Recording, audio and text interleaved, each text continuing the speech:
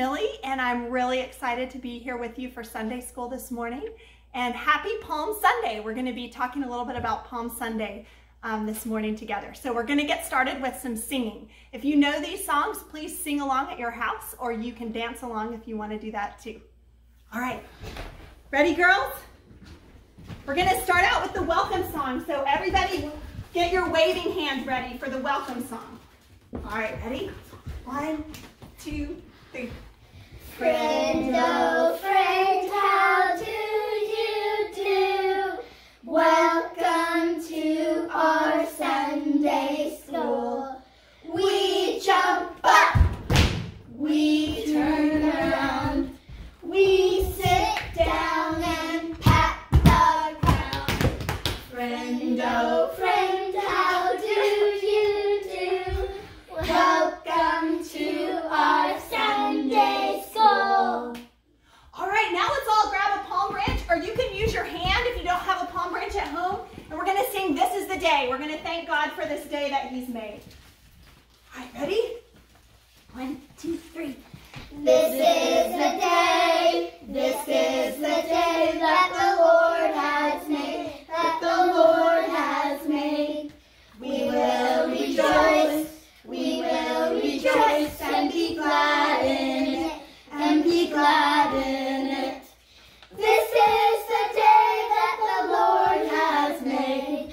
We will rejoice and be glad in it. This is the day, this is the day that the Lord has made.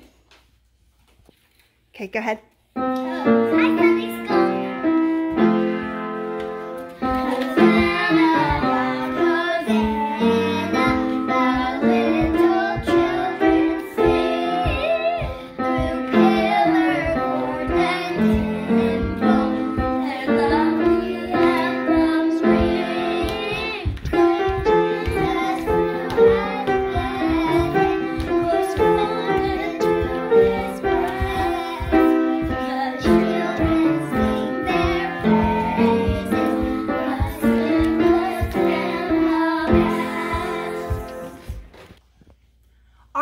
Would you guys say a prayer with me? Let's talk to God for a minute.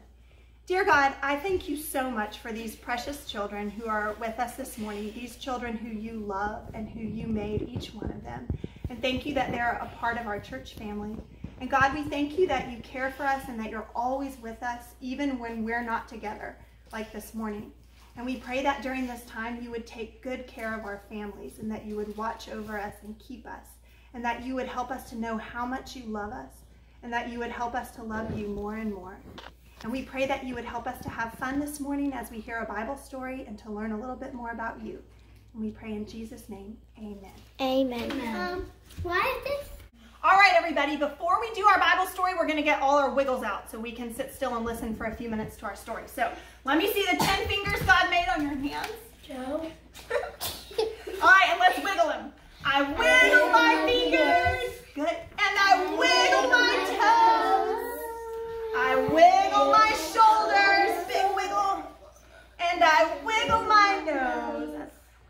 And now the wiggles are out of me. And I can be still as still can be. All right, and I'm going to have my children sit down on the floor, and you can sit down if you're listening. And now is the time where I'm going to tell you a story from the Bible. And this is a true story. It really happened a long time ago because the Bible is God's word, and the stories from this book are true. And I'm going to use some props, some different things that I'm going to have, some stuff I'm going to have up here with me. And some of them are a little bit silly, but the Bible story was real. And I want you to see these so it'll help you understand the Bible story. The donkey slid. And you might laugh a little bit, but I want you to know that the story from God's word really happened, and it was a really exciting day, this story that I'm going to tell you guys today. So this is the story of Palm Sunday. Well, Jesus and some of his helpers, who were called his disciples, they were going to Jerusalem, to a big city, for something special that was happening there.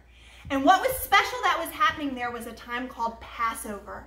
And you might remember from the Old Testament that Passover was a time when God's people remembered when God had saved them from the bad King Pharaoh, who was making them slaves in Egypt. God had saved them out of Egypt and used Moses to lead them out.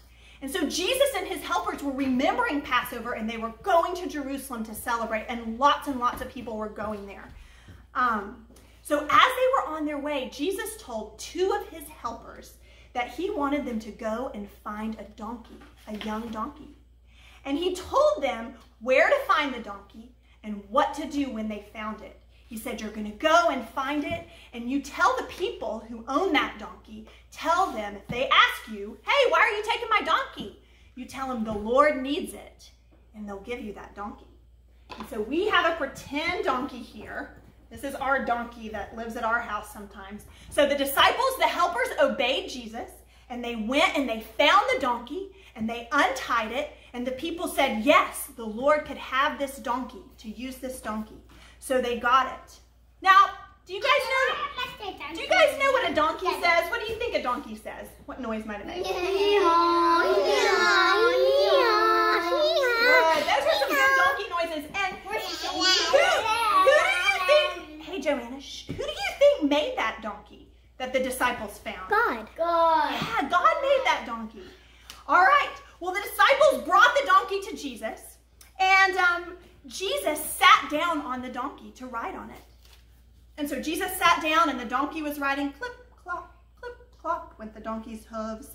And so as they went along towards Jerusalem, more and more people saw them. Now the disciples and other people, they liked Jesus. They knew that he was a good teacher. They had heard him teach, and they knew that he was able to make sick people well. They had seen him do miracles and make people well. And so people started gathering. It was kind of like a parade. Maybe you've been to a parade at Christmas time or the 4th of July where lots of people come, and there's people going down the middle of the street, and it's loud, and there's fun things that you have in your hand that you're waving around. And that's kind of like what happened here. Many people started singing. I was just going and grabbing candy. Okay, yeah, there might be something fun to eat there. People started singing, and they were praising Jesus, who was riding on the donkey, and they were saying, blessed is King Jesus. And they were calling Jesus a king. And I have a little crown here. This is more like a princess crown, because we have lots of girls at our house. But they were calling Jesus a king. Blessed is King Jesus, they were saying. They were excited and wanted him to be their king. And they were saying, Hosanna! Can you hold up your fingers and wiggle them and say, Hosanna! Hosanna! Hosanna! Save us, they said. Save us, King Jesus. And then the people picked up their coats, and they laid their coats down on the ground. Girls, we can lay them right here on the ground for Jesus to ride the donkey on the coats. Mama, I have no coat. Jesus might have been sitting on the coat. That's okay, Joanna. Here, why don't you put this one in front of you? They put their coats on the ground so the donkey and Jesus would have a soft place to walk. And then some people were waving palm branches in the air. If you still have your palm branch, you can wave it in the air, and they were shouting, Hosanna! Can you say that with your palm branch? Hosanna! Hosanna! Save us, Jesus! Save us. They were getting excited, and I have a picture to show you. Here's a picture of some of the people and what they might have looked like as they were watching for Jesus coming down the road on the donkey. Hosanna to the highest. So when Jesus rode the donkey into Jerusalem, it showed that Jesus was the king who had come to save his people. And the people were right to be excited because Jesus is a king, and he did come to save his people. And God wants us to praise Jesus too, just the way that the people praised him that day. And God wants us to know that Jesus came to save us. He came to save us from our sins, to save us for the times that we disobey. And he died on the cross to take the punishment for those sins so that we can be forgiven and we can be his children and live with him forever. And so that's what God wants us to do as well. Hosanna! So that's the end of this part of our Bible story. But as you might know, after Palm Sunday came some sad and some bad things that happened to Jesus when he died on the cross. And so I have a little illustration, something that I want to show you guys to show how some of those people who were really excited when Jesus came on the donkey for Palm Sunday, they didn't stay so excited. And so I have a little thing to show you. Now, I want you guys to know that I had a birthday this week. I turned 39 years old, and I got some presents for my birthday, and I had pizza and ice cream, and one of my new presents was some rain boots. I've never had rain boots in my whole life, and this year I got my very first pair of rain boots. You did not have ice cream. That was for my birthday last night. And so I have a present here. Now, this is not a birthday present. May I see this present? This is just a present, and I'd like you to watch me. I'm going to unwrap this present, and you might know, well, you can help me, here in just a minute. You might know what it feels like to unwrap a present. You get really excited. You want to know what's inside. Maybe you hope you have something that you're wanting and that you hope is in there. So you can help me. We're going to see what's in this present. You guys help me open it? Oh, I wonder what's in there. Yeah. Mom, I can't wait for you to open the present we got for you. All right, let's see what it is. What is it? It's empty. Oh, no. I was wanting a really special present. There's nothing in here. How would you feel? All right, can my girls move to the side a little bit? How would you feel if you opened a present and inside there was nothing? You might feel sad. Or you might feel angry or disappointed. Yeah, like, that feeling that you might have is how some of the people might have felt when they realized that Jesus wasn't going to be the kind of king they thought he was going to be. Some people, when Jesus came riding on his donkey into Jerusalem, they thought he was ready to be a fighter king, that he was going to beat all of the bad guys, and he might fight with a weapon and with an army, and he would take over, and he would make the world a safe and peaceful and happy place for God's people to live right then. And they were disappointed when they saw that Jesus wasn't going to do that. And instead, we know that even though Jesus really is the king, he was a king who came to die. Yeah. And the Bible tells us that he came to serve other people. And one day he will come back again, and he will win a battle. But that wasn't what he was there to do at that time. And the people felt sad and disappointed, and some of them felt angry. And that's part of why just a short time after the people were so excited for Jesus riding in on the donkey, they wanted to kill him on the cross. But we know, and we'll talk about next week, that he didn't stay dead when he died on the cross, that he rose again. And so I'm really glad that you guys could join us for Sunday school today. And before we go, we're going to end with one more song. He's got the whole world in his hands.